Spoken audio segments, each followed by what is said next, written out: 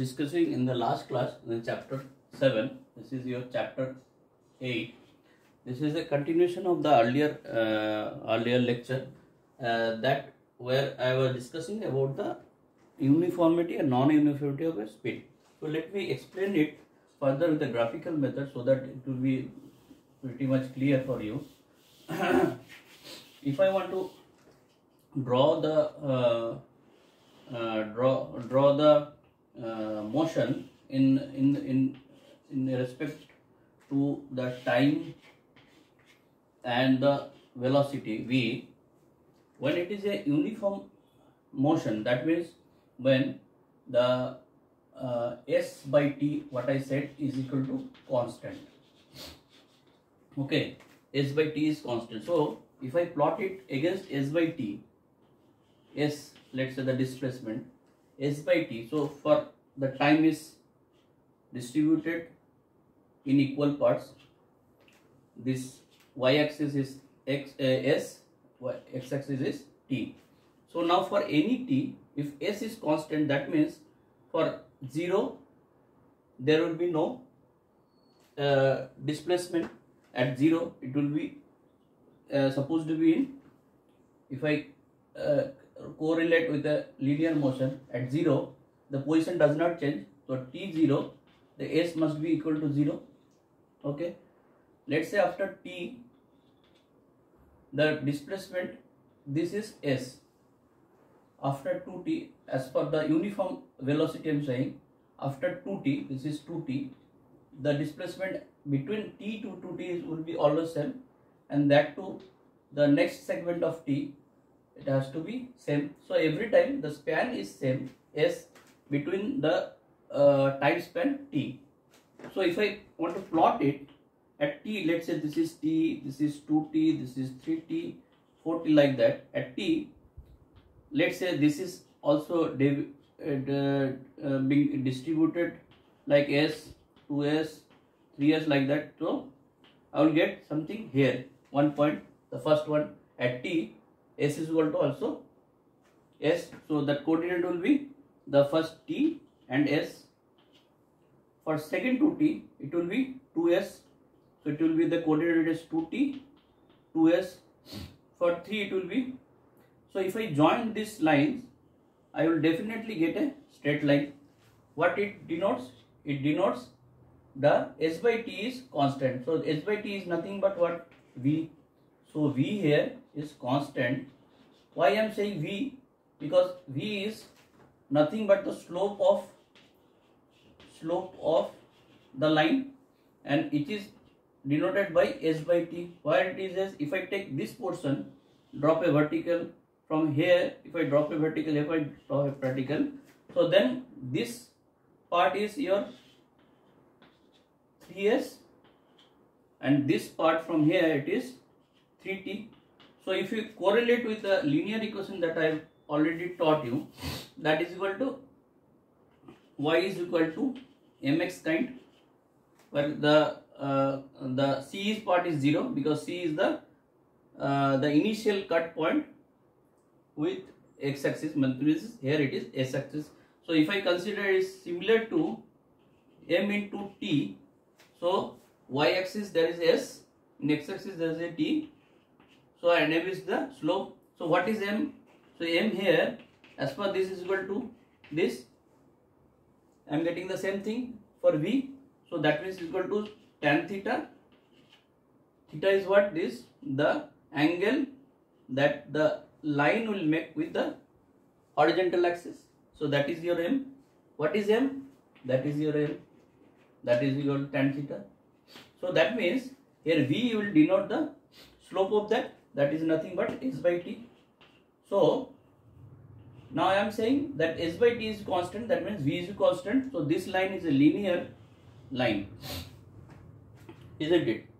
So from there, for uniform velocity, I am getting v is equal to constant. So that is s by t. So from here, I can say that for uniform velocity, s is nothing but v into t. S is equal to vt. S means distance traversed by in time. T is s is equal to vt. Okay. So this is the kind of relation. Now if I want to get that equation in between the time, this time and this time, so there must be some velocity here. If I assume that the lower velocity, that means here it is denoted by u, and here the velocity is v, because all are velocity. If I want to study between these two span, in between those two span, the initial velocity for it will be, I consider it to be u, or let's say I am considering this is the initial velocity u, and the final velocity within this span. I can study in between any span of this line. This will be an infinite line both way. If I extend it, that also, whether it can extend it backward, is it possible? Because here v is negative, v is a vector, so it needs direction. If I extend it backwards, what does it mean? Will it be possible to extend it backwards? First you say that time you have to consider negative. Time cannot be negative, time is scalar. Time cannot be have direction. So this line extending backward is not possible. What is possible? If I extend it this way, that means for time here, if I go up, it will be a positive s displacement, positive. This way, as because displacement is a vector, for this, if I take this, is it real or not? Because if I consider t minus s, that means what does it mean? It doesn't mean the distance is negative. Distance is negative only because of the direction. That means if I assume the particle has to move this way, this is the positive direction of displacement, it has started moving on the backward. So this has moved on the backward of the same length of s. So this can be possible, and if I drop this line, it will follow the line which is equal to negative v will be negative, that will be denoted by s by t. Okay, and this negative means only the orientation, only the direction of the body it is moving, because my assumption is that this side is positive. On that assumption, this graph can be possible. So here you can understand that velocity is possible. Okay, velocity negative is possible. Okay, because it is directional one.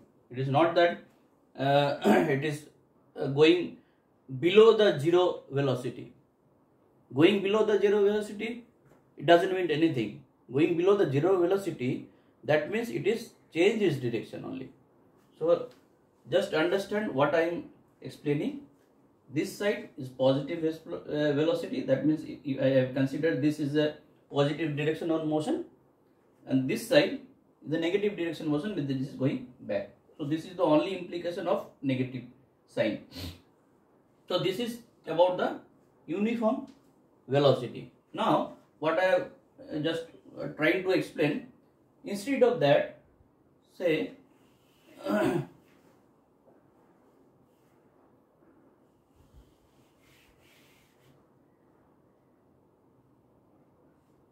yes, what I was explaining, let's say I am just trying to study the this graph within this span from t, 2t and 3t. I want to, within this span, I want to study the velocity.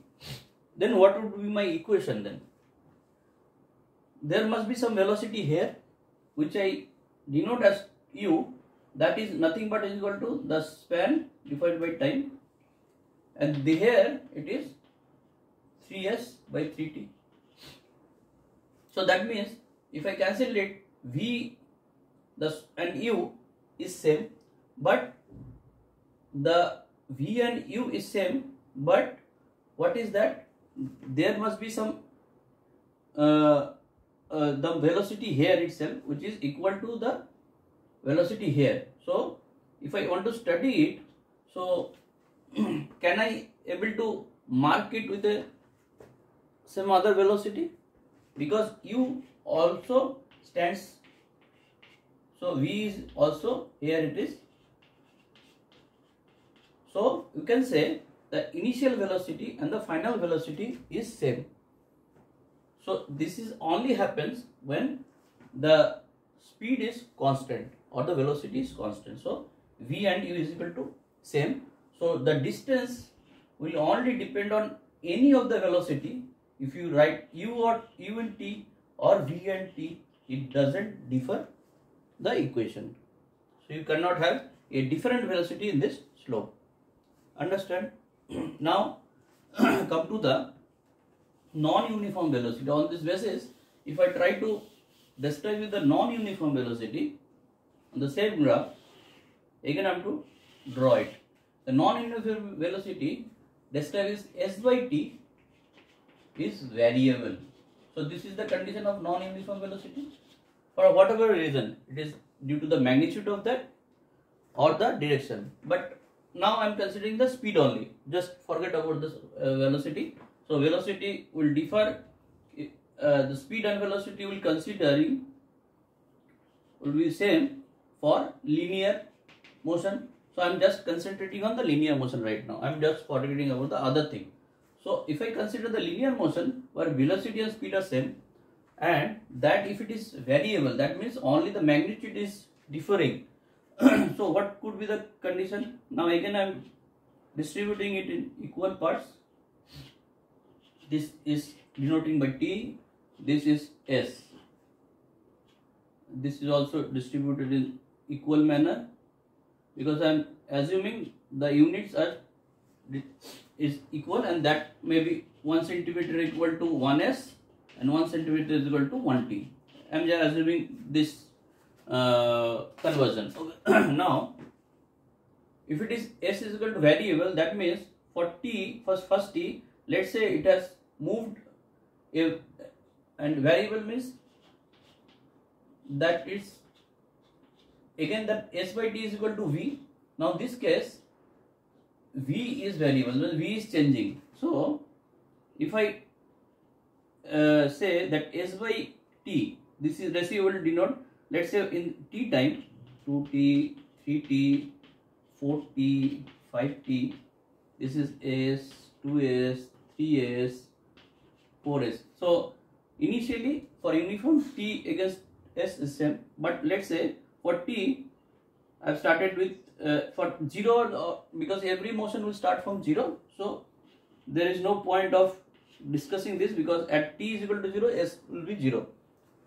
Okay, if the reference point is, we are starting from the reference point itself. The reference point and the start point is same. I am considering that the reference point equal to the start point. Okay, there is no distant apart. Okay, so this is my assumption. So then t is equal to 0, s will be 0. T is equal to t, let's say this I am considering s. So this will be t and s, 1 point.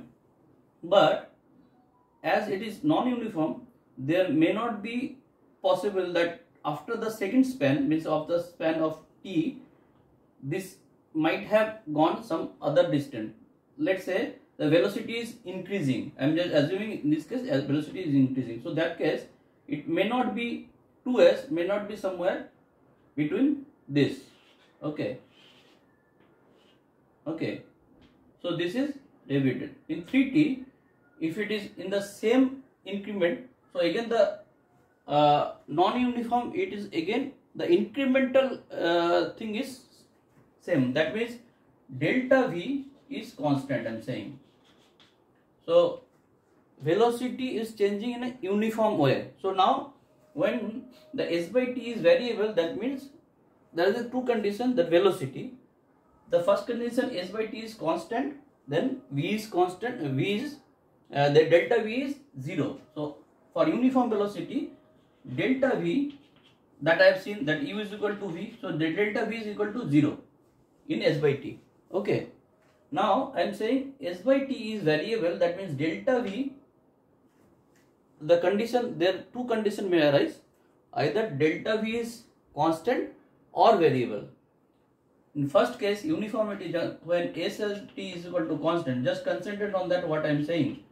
There is a thing that has to be understood in a perfect way. S by t, if it is a constant, then delta V is equal to 0. That means V is not changing. Delta V is equal to 0. V is not changing. That means delta V is what? Final velocity by initial velocity. In between the difference is 0. Now the condition arises was S by t is variable.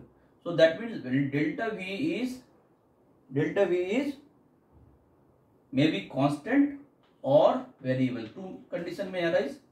When delta V is constant, that means V minus U is following a constant value. If it is variable, then V minus U is variable. So there are two conditions. When S by t is varying, then delta V may be constant and V minus U is constant, or delta V may be variable when V minus U constantly changing. So I am just considering the first case when V minus U is constant. That means V minus U is what? In this graph, S by t graph, the V is denoted by the slope of that, this by this. So if I connect the first 2 points, so the ratio of these 2 points, the slope may be theta. But if I join the next point, let's say, so if I extend it, let's say I extended it, the angle it will form may differ than theta. So theta not equal to alpha, the second line, and so on. If I, let's say this is again incremental, so again if I extend it, it will form some other angle beta, let's say, is not equal to beta. So this way, that even if it is constant delta V, that means in this case two things may happen. Constant delta V means if I take the ratio of this instant, so S by t, the first S by t, or let's say S1, I am considering S1, or let's say S, okay, I am considering a definite value. In for second span, that could may happen that it gone, instead of 2, it has gone in between, so I am considering 2.5 S by t. Okay, so now if it is delta V is constant, then the difference between these 2 points, so I will consider this is V1, this is V2. So if I take V2 minus V1, the difference, that will be 1.5 S by t. Then if it is the constant, the third one, which will be, let's say V3, it must be differed from this by 1.5 only. So from there I can say it must be 4S by t. Got my point? So if it is constant velocity change, then even though in S by t diagram I can see that the line is deviating, that slope is differing, but the difference between the two consecutive points of velocity, it is same. That is the constant velocity. Now if it is delta V is variable,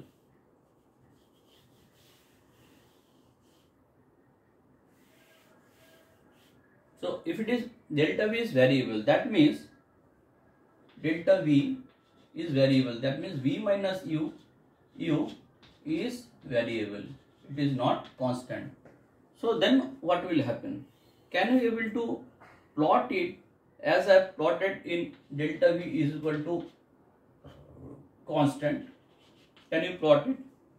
Now if I try to plot it, because in constant up to some extent it is moving the same velocity, then again it is changing. If I take it like that, okay, it is changing. Now this sharp changes between when the velocity is changing can be marked easily if it is a span is somewhat readable or measurable. Now there may be some condition when the velocity is variable, that means every instant of time, that means these sharp changes will reduce. So I can say it is variable, that means if I go on for the constant, if I extend this, So there may be chances that the span is very frequently changes. One case can be a larger or extended one. One can be possible that it constantly reducing the span, and within that span the velocity changing. So that could be possible. So in some condition it may arise that the sharp changes you cannot assume, rather you will get a continuous curve.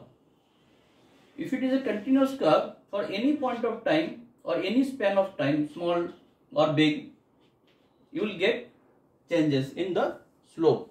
That means the changes will only be understood, the slope, if I take a tangent. So that means it is almost a circular path where in every point you can draw a tangent which will only cut at single point, which will only touch at single point. And if it is the case, this is called the delta V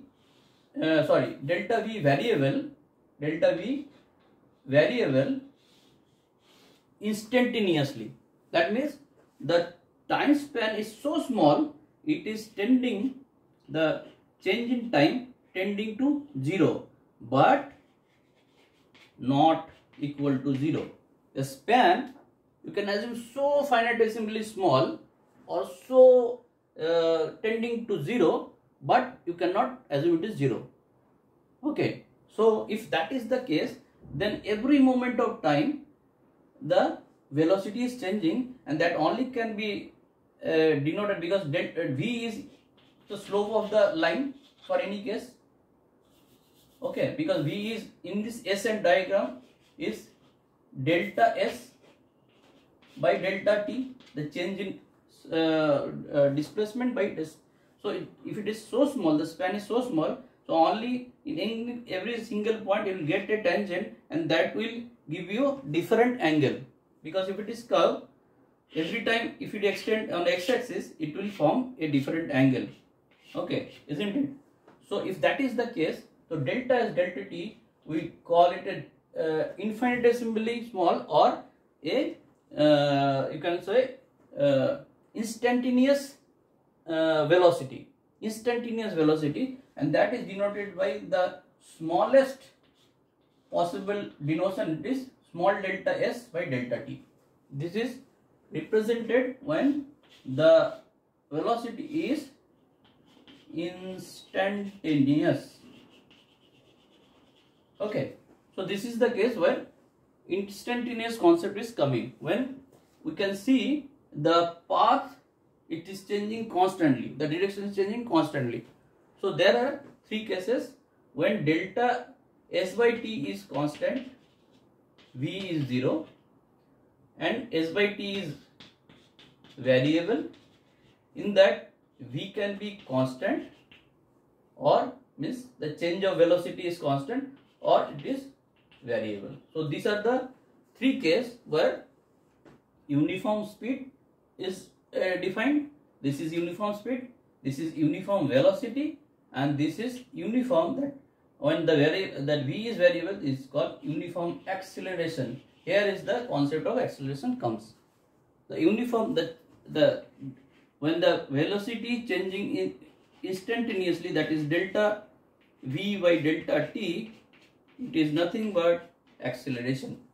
So delta V is variable, so delta V by delta T, V against T is instantaneous changing, it is called the acceleration. And as because this is also delta V and delta T is there, this is called the acceleration, and this case acceleration is constant. That means change in infinitesimally, if I say it is so infinitesimally change that if it is defined as acceleration, then acceleration also can be constant and variable as delta S, because delta S delta T, if it is infinitesimally small, in case of, if I consider this condition when delta V is variable, so that case infinitesimally you can say delta S, that also can be defined in this curve. So delta S by delta T, it is V again, that is again variable. So delta S delta T, I can say that V is variable. This this I have defined as, if it is infinitesimal, v is constant and variable, that two condition also is possible when delta v by delta dv by dt infinitesimal condition I will check. So that will denote acceleration. Delta v and delta t is acceleration. Just understand that first. If it is instantaneous, then even it is called acceleration, but in that case a can be constant or it can be variable, as the same condition that v can be constant and variable.